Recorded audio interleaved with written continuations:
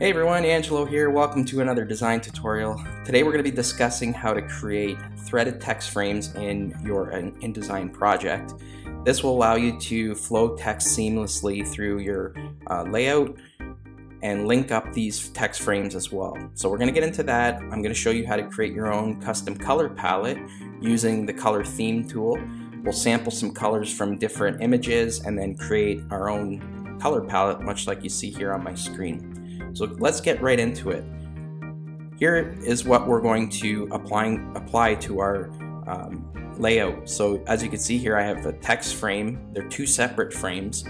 That's because I've threaded them, okay? So what I'm gonna do, I'm gonna just select both of them and let's delete it. I'm gonna put my guides on, and this is just a half letter setup, so I'm just going to show you very quickly that I'm working on a letter half, 8.5 by 5.5 landscape orientation, and that's 0.5 standard margins, okay? So normally what you would do if you were putting in a text frame, I would go to my text type tool, draw a box like so, click on it, and then go down to your text frame options down below here, and then maybe make it 2 columns. That's fine. There are some restrictions there in terms of moving the text boxes around separately and then easily flowing it like I'm about to show you. So let me delete that again and zoom in. Now as I'm drawing out my text box, there's an added shortcut here. So left click and hold, and while you're still dragging out your text box, just simply press the right arrow key on your keyboard, and you'll see what's happening there. It's threading that specific text frame. So that's 3 columns, that's 4. You can keep going and going, but in this case I want 2. Okay, so I'm gonna do that. So as you can see there, now these 2 boxes are linked together. Okay, so now if I go click on the first one, go to File, Place, and go grab, I have a text page 2 copy. I'm going to hit Open, and there's my loaded text frame. When I click on this first box, you'll see it flows very nicely into that second, okay? Now this text fits already, and I'm going to show you how to link it up to another text box. Let's just say that you wanted to jump one story and bring it into another frame on a separate page. We'll get into that in a second. So like I said, you can still move these text boxes around, okay?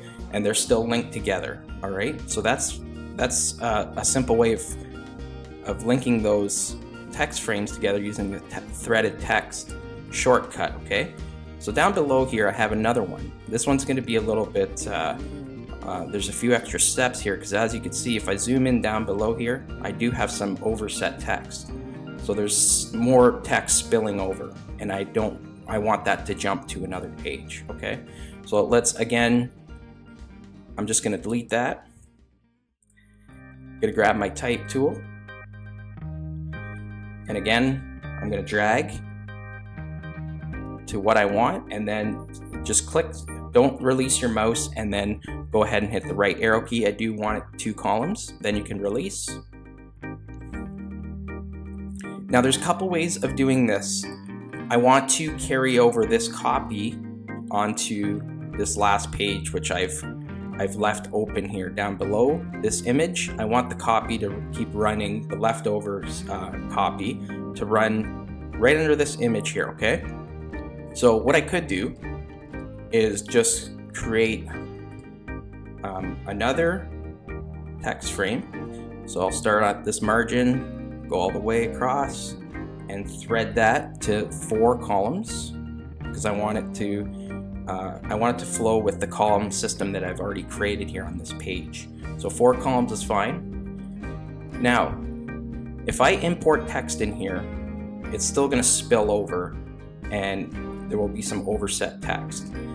There's an added step here. So what I'm going to do is zoom in, click here, and I want to click this little icon here. See this little white square? I'm going to click that. Now there's no copy in this box yet, and that's okay.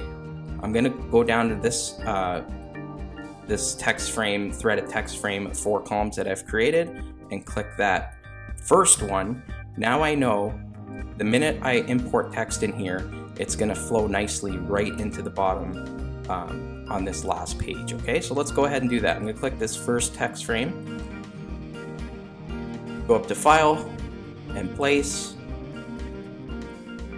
and now I want to click on this one, Morocco Murals, hit Open.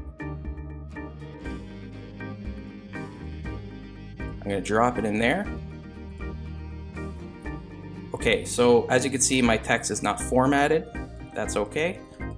I'm going to select all, and I do have a paragraph style here that I've set up called Body Copy.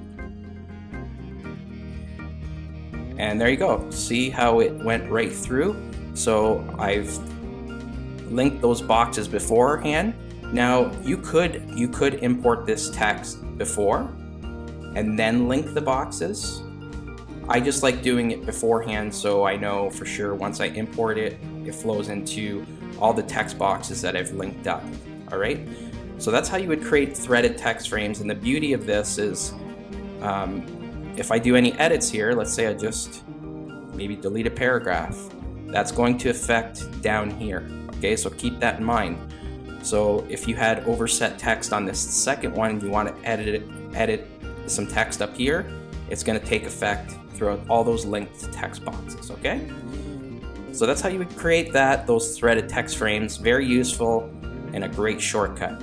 Okay, now I'm going to show you how to create a color palette like this. So basically I'll use, actually let's go to that last page and let's build our own color palette based on this image.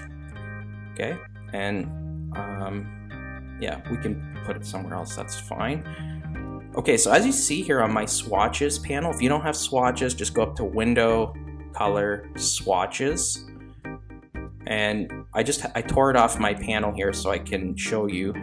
I've built these color swatch themes on page 2, page 3, page 4, page 5, and now I'm on page 6. So let's build our own color swatch theme here, okay? All right, so I'm gonna go to my color theme tool. Generally, your eyedropper tool will default on this setting. Just either hit Shift-I to get to the color theme, or just click and hold for the flyout, and then you can select the color theme tool.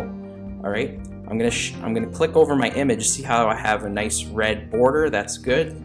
Now if I click on my image, what InDesign does for me is it puts together this color palette swatch theme, and there's a few themes to choose from. The first one will be colorful, then there's bright, dark, and you can click on them to see which one you like, which one works best for you. I'm gonna go with this deep one, looks pretty good. Actually, no, let's go with bright. Bright seems good.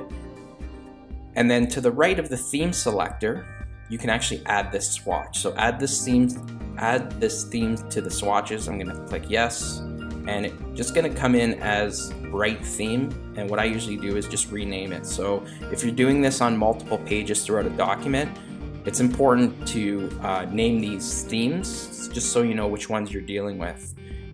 So this would be page 6 swatch, and then I would just hit OK. And what I would do here, I'm just gonna go click this, Command C, and I'm just gonna delete that for a second. Okay, I'm gonna go Control or Command V. And so this palette doesn't match up with the image, and generally I would just create these little ellipse shapes and then update the colors with my new swatch theme. But because I already have the ellipse shapes intact here, I'm just gonna copy and update them here. So I'll click my first one, click on the second, and I've only used 4 colors even though it saves 5, so that's okay. That, and the last one, sure. Good, so there would be my color palette right there based on this image. So it's good to use the color theme tool to sample colors from different graphics, patterns, images.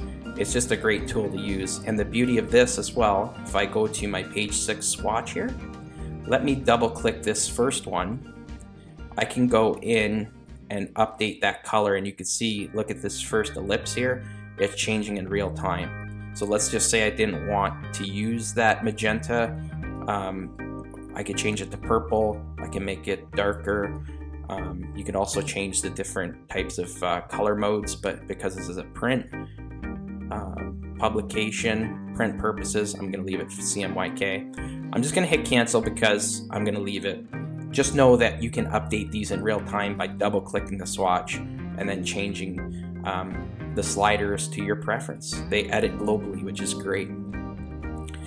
Okay, so that's today's tutorial. We covered how to create threaded text frames, and I showed you how to create your own custom color palette using the color theme tool and saving that theme in your swatches for the project that you're working on. Okay, hope you enjoyed this tutorial, and we'll talk to you soon. Have a great day. Bye now.